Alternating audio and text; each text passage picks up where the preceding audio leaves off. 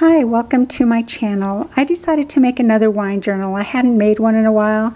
I had all the materials, so I decided to do that. This is actually a cover from an old book, and then I used it for my wine journal. I used leather here in the back, and I bound this different than I normally do. I don't remember how I did it. Sometimes when I do some binding, I'm so impressed with how I did it, I didn't write down how I actually accomplished it.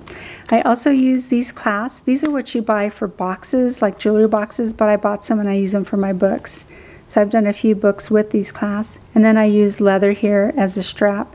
So I put little pieces of leather throughout the book as I put the layouts together. So I always have rating sheets.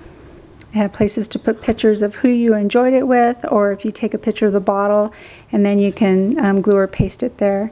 So the rating sheets are actually for 2 people. So you and your partner, your friend, whoever, your spouse that you're having the wine with, you can both rate it and write some tasting notes. And there's some leather pieces there.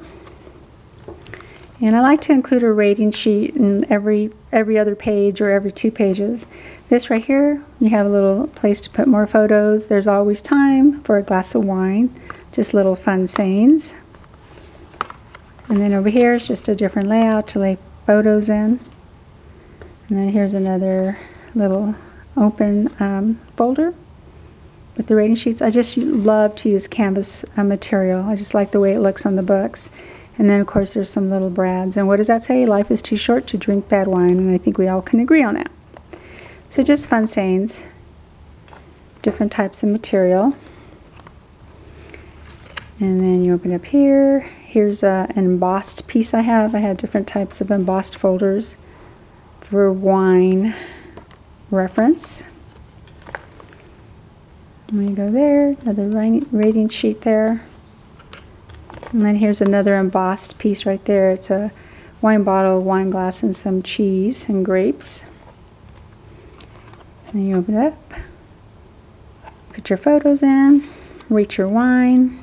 They're so fun when they're done because then you can remember that memory and you can go back and have a keepsake.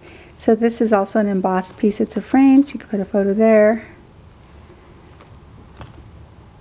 And there's cool layouts, just different. And I think this has a little mini folder. You can open it up, put your photos, and then rate it right there. Use some canvas throughout. Here's another embossed piece. It's just 2 wine glasses. Here's your rating sheet. And then this is the last page. Some more leather pieces there. This is leather as well. And then I had a rating sheet here. You can open it up, put photos. So thank you so much for stopping by, and please like and subscribe. And also, please feel free to visit my Etsy shop. Have a great day. Bye-bye.